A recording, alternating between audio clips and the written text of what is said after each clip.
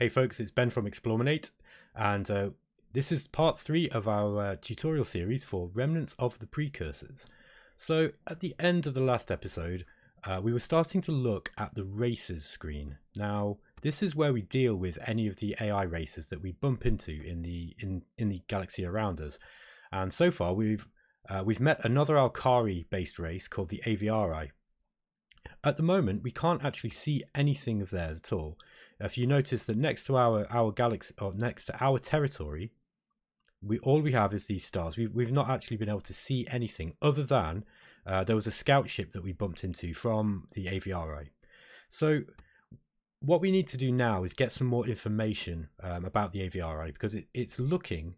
I deduce that they're probably based here, but I'm not certain of this. So we need to find out. The races tab, or the races screen, has 4 different tabs. It has diplomacy, where we can actually deal with talking to them directly. We've got intelligence, which is where we can set spending towards spying or espionage, which means that we can actually steal their technology from them. We can also set sabotage missions too, where you can blow up things like missile bases and damage their factories, that kind of thing. So we're going to do 2 things now. Firstly, I'm going to talk to them and just see what they've got to say.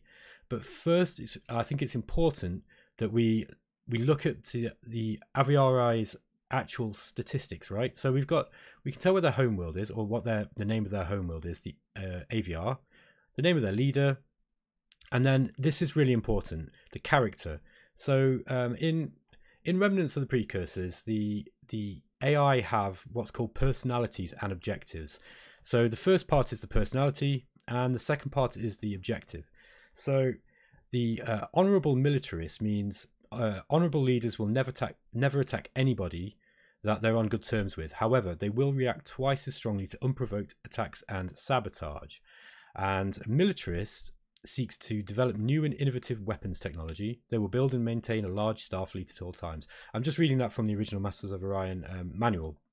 So the AI basically rolls these character traits kind of randomly, although each race has, I think, 3 that it kind of picks from of each category. So they usually fall within a certain bracket, and the Alkari tend to be honourable. I think they're honourable militarists as it is right from the start generally. So, and also here underneath we can see the status. So at the moment we've got no diplomatic treaty. If we have a non-aggression pact or an alliance, or we're at war with them, it will display that here. Underneath there's a relations meter, which is a graphical representation of a numeric value that's assigned to our diplomacy rating with them, and it ranges basically from them loving you to them absolutely hating you and being in a kind of feud and at war. Underneath here is something that's kind of new that's been added to Remnants of the Precursors, which is a diplomatic incident list. So one of the issues with Master of Orion 1 perhaps was that the relations the relations score was kind of kept hidden from you. You didn't really know, apart from a kind of, it would tell you whether they're relaxed with you or upset, or whether you're in a feud, whatever. But now we can actually see each of the incidents and their numeric effect. So for example here, all we can see so far is that we've made first contact, and this gives you a slight negative modifier to the bonus. However, we are set to relax, and I think that's because we're the same faction race. So this is just a basic rundown of the race. If we go to intelligence, in this screen, once we've got some intelligence on them, we'll be able to actually see what technologies they've got, which makes it's really important for your strategic planning, because for a start you'll know whether they're more advanced or less advanced than you, whether they've got something you can steal, whether it's wise to go to war with them because they may have some technology that's going to make them absolutely unbeatable, that kind of thing. So the intelligence screen is really useful as well. I'm going to start here, and I'm just going to put some spending. We're going to throw some billion credits from our overall system finances into making some spies. So what happens is you put spending into this fund here, and then it gives you a certain amount of time for a spy network to be created. Now you don't just have to put one in. You could have like up to, well, however many spies you wanted, right? But each time it's twice as expensive. I think that's how it works. It gets double the previous amount of money required to set up a new network.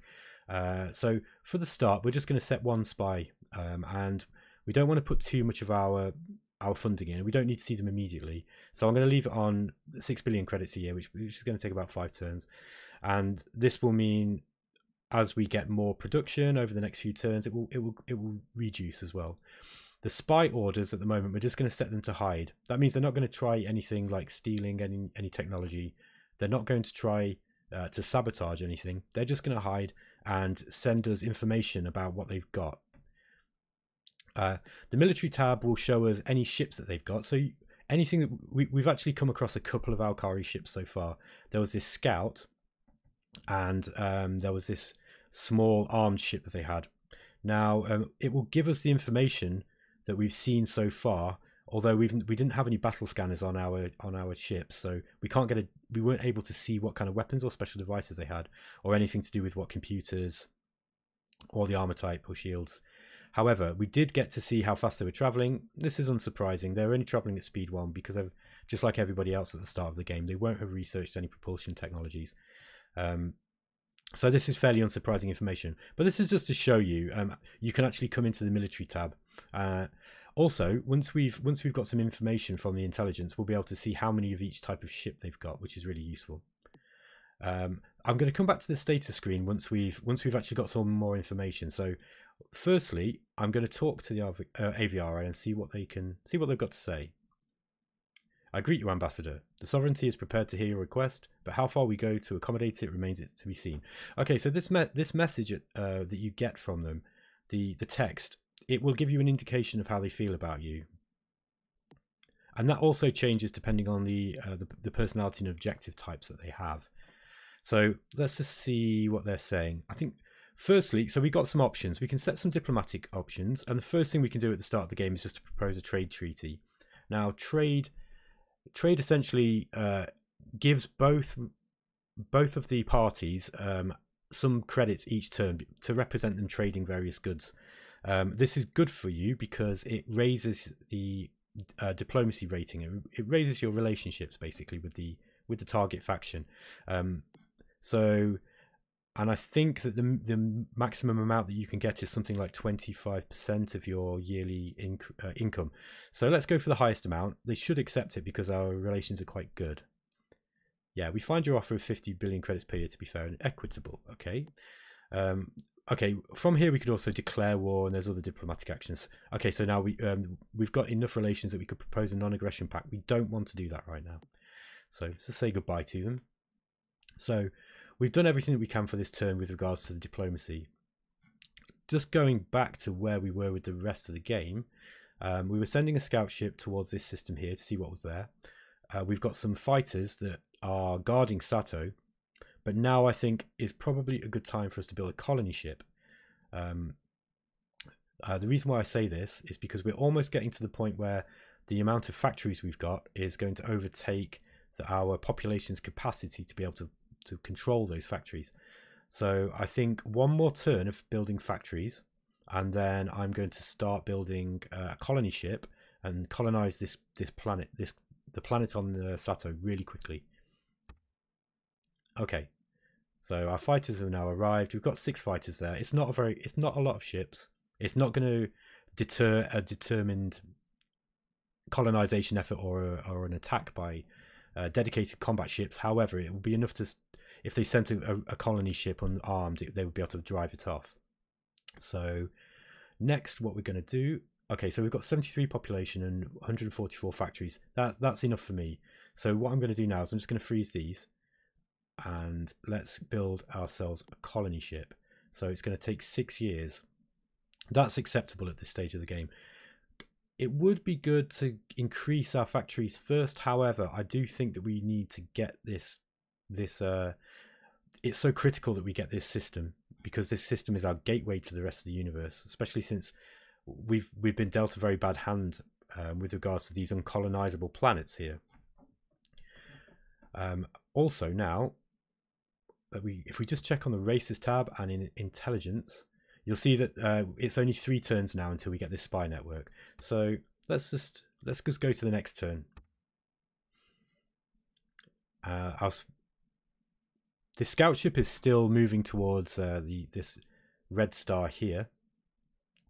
I'm just going to flick the turn on again, and okay, the Alkari have now turned up, and they have 6 Sparrowhawk ships, and they don't seem to have any missiles on them, otherwise they would have fired. So let's just retreat these. The sovereignty is pleased with how your people present themselves in diplomatic affairs. To show you how much we value our relationship, we wish to sign a non-aggression pact, ensuring that neither of us falls prey to misinterpreting each other's intentions.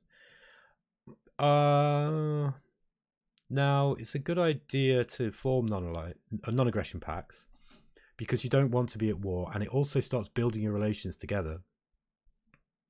Also, because these guys are honourable, it will be a real serious thing if we were to break that pact. So they would never be friends with us again. I think I'm going to say no for the time being, and the reason is because it's possible we might have to go through them.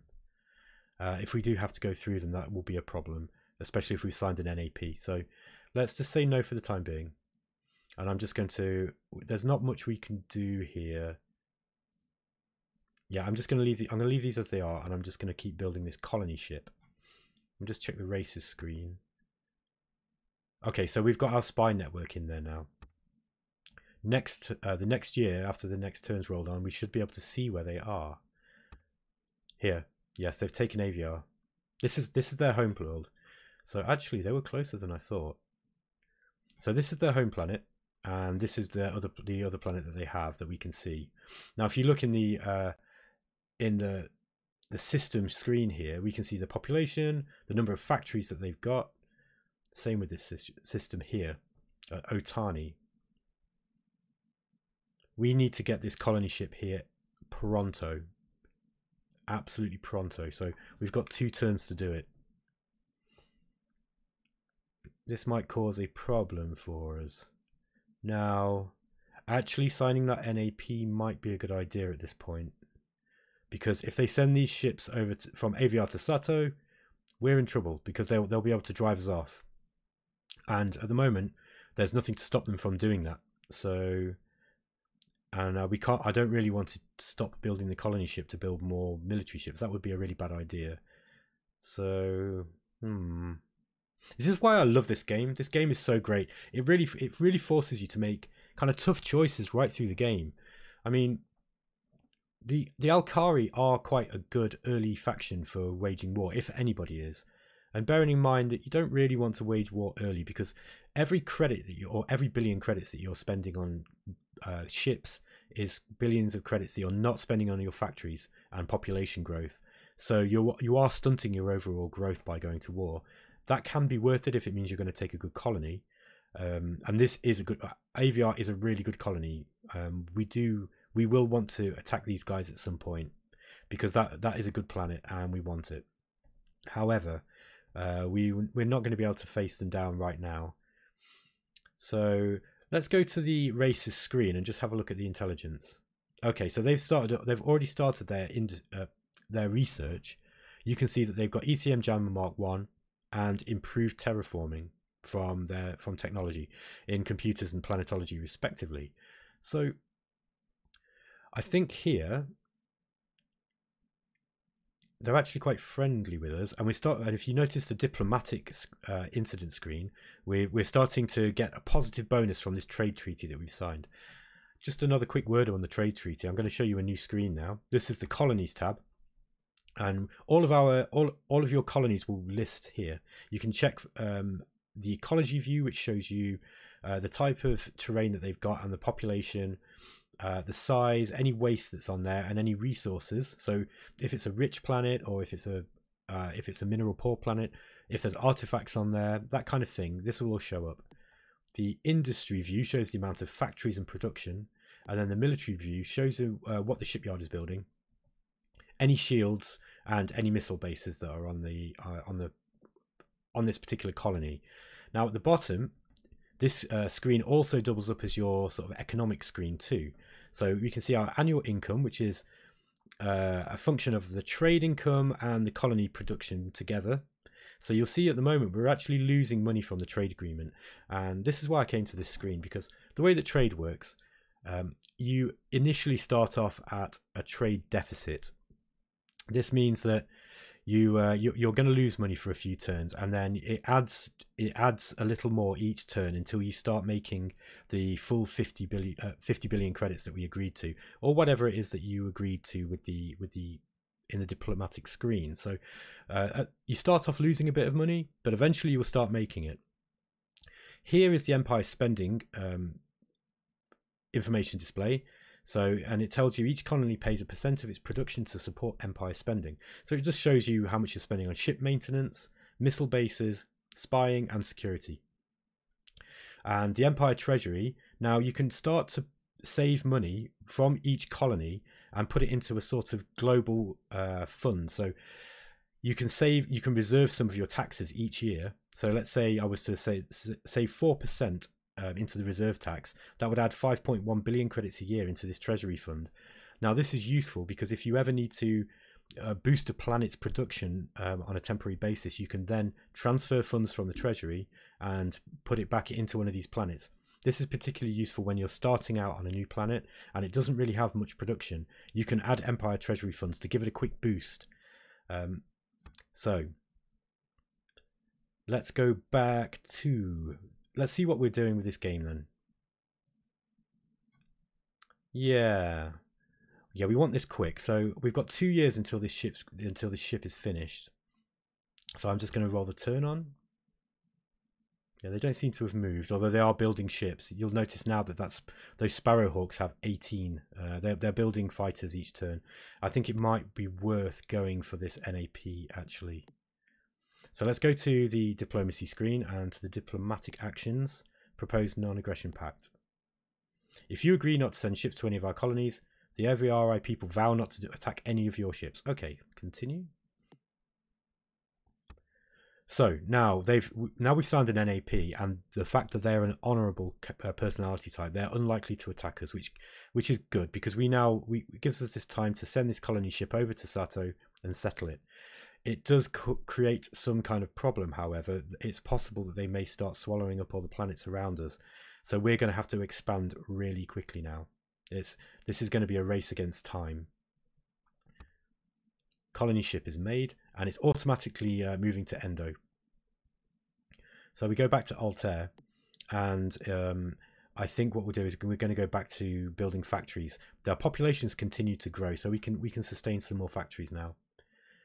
Endo is still building population, and it's also building factories too. It looks like we need to clean up some waste. If you see here where it says size 63, this means that there's been some waste from factories. It started to build up, and yeah, we need to clean that up. I just want to check in that colony tab. I see why that's happened.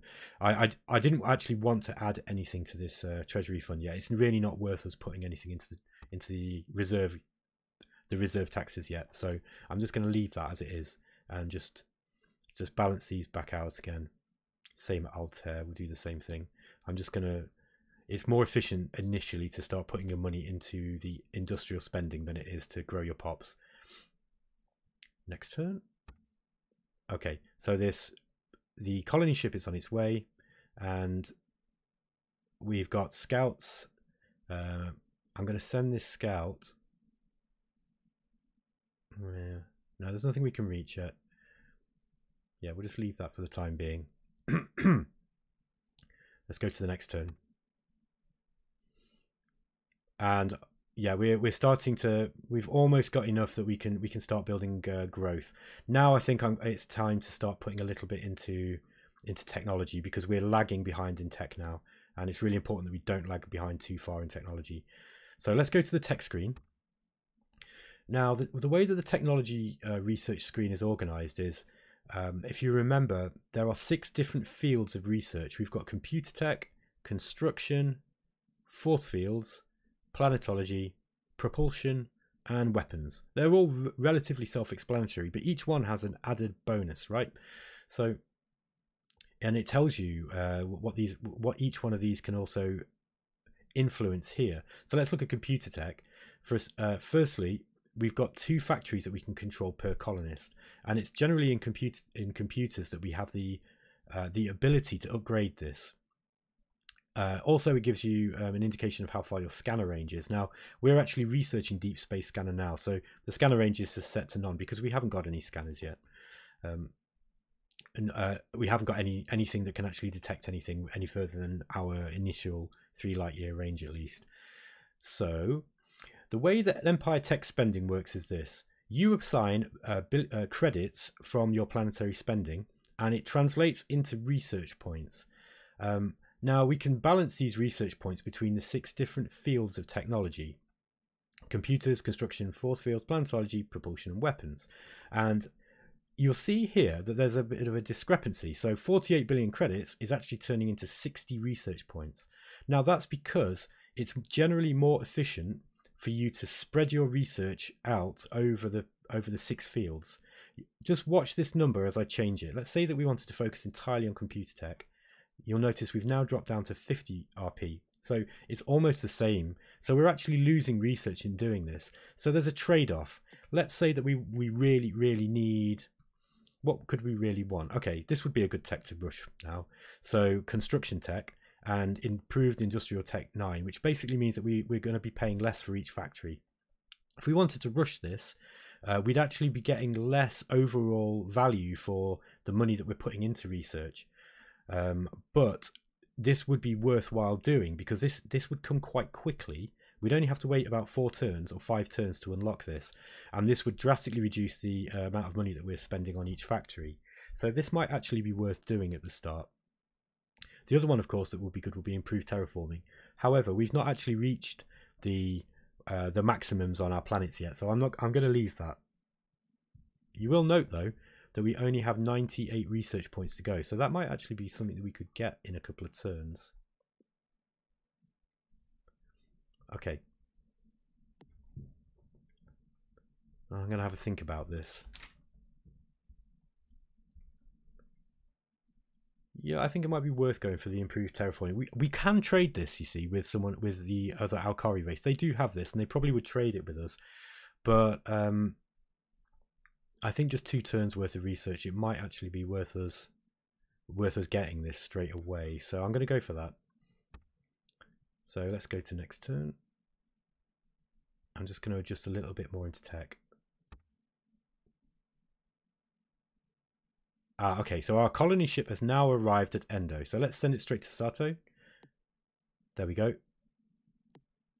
And we're going to continue with the spending on the Alkari homeworld into the factories. Now, if you look at the tech screen, let's see. What's happening now is we've actually hit the threshold where we can start getting breakthroughs. So what happens is each of these technologies, they cost a certain amount of research points. Once you've paid for that initial research point, so if we look at Control Baron here, it's 267 research points. Once we've paid for that with the research points we're pumping in, then we get the opportunity as a percentage chance for a breakthrough each turn.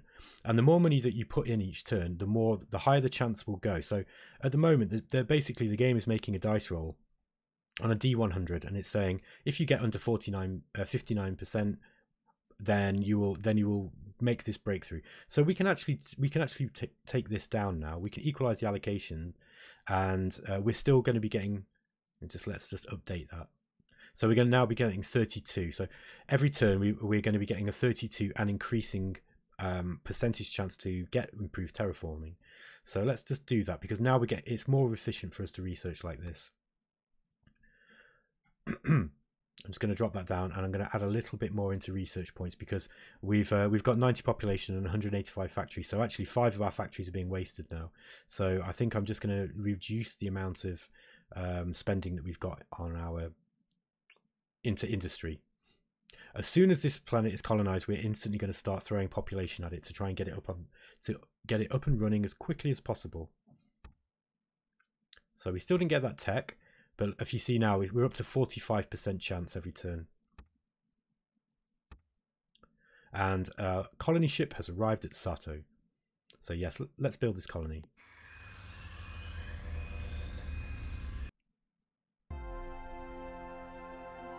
There goes a little chicken man. One small step for mankind. I mean chicken kind. Okay, Sato. And here we go. Alkari scientists achieve a planetary breakthrough. A planetology breakthrough. So we've got improved terraforming plus 10. Increases the population capacity of planets by 10 million for a cost of 5 billion credits per million. It gives you the option now if you want to start immediately putting money into terraforming. And I don't want to do that. I like to do that manually. And it's asking us to select the next planetary technology. So we get the option of Control Baron. That's no good to us. Improved terraforming plus 20 is the next level up from the one we've just discovered. This is exceptionally useful. However, I'm going to go for Control Dead because whilst it's more research points, we have got some dead planets next to us, and it's going to be essential for us to actually research those. So you'll see now in the planetology, this is the first tier of the research in planetology. This is tier 2, so we've moved up to tier 2 now, and we've not researched anything in tier 2, but we've got access to some of the tier 2 techs. If we do have a quick look round, we can see what we want to aim for next, and I think it's going to be good to go for improved industrial tech 9. We're putting 25 in each turn, so that means it's going to be about 8 turns until we get this. So it might be worth actually rushing this one. You don't want to spend too many turns with no research points at all going into any fields, because I think that Remnants of the Precursors is very similar to Master of Orion. It's the same as Master of Orion. And in Masters of Orion, if you didn't put any research points into a field after it was part researched, there's actually a decay every turn of about 10% of the research points that you put in. So it's really important to leave a little bit in there. But I'm going to rush improved industrial tech because this will be a big boost to our economy, because it will make all those ships, all those factories so much cheaper. Okay, so now we have Sato. You'll notice we've only got 2 population because that's all our transports brought over with them. And we need to immediately start sending population from these 2 planets, from Altair and from Endo. Now Endo, I can actually send 20 over from here without really affecting my production too badly. So let's immediately send 20 transports. And from Altair we can send well 92, which is 184. Yeah, so we're actually out. We don't want to send too many from Altair, but it will be good to send some. The quicker we can get Sato off to a good start, the better. So there we go. Now we just have to readjust our ecology sliders here. I think, yeah, we're just going to leave these guys on producing factories, whereas Altair probably wants to be building tech still. We don't really want to be putting much into... Yeah, I mean, they can only have 220 factories anyway. We can actually start terraforming now, but we haven't actually hit our population limit, so I'm going to leave that for the time being. I'm going to put some more into tech. I think it's important we get some more research. We can also send our scouts out now, because we've actually extended the range within which we can explore. So let's go and explore some of these planets that are closer to us, and it might be wise for us to build a couple of scouts. So let's just put a little bit of spending at Endo into a scout or 2. Let's build 2 scouts. And we've met the humans. We are the Talons of Earth, Spire King, and we're very excited to make contact with you. If you don't need anything of the Triumvirate, anything at all, please don't hesitate to ask. Okay. So we've now met another faction. We've built 2 scouts. The first thing I'm going to do is I'm just going to adjust the sliders back to remove that spending in. We don't want any more scouts now. That's enough. 2 is enough. So we're going to send 1 there, and we're going to send 1. Oops. I'm being a bit too hasty. Let's just undeploy this fleet.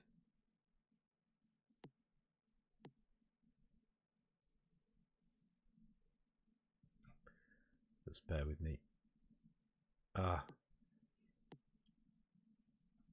I'm not sure if that is a bug that I found. There we go. Okay, so we've undeployed the fleet. I'm just going to send one of them down here. And I'm going to send this other one to this blue star here. I wouldn't be surprised if we found that the aviarii, whatever they're called, have actually colonized these now. Let's hope not, because this will make this game pretty interesting.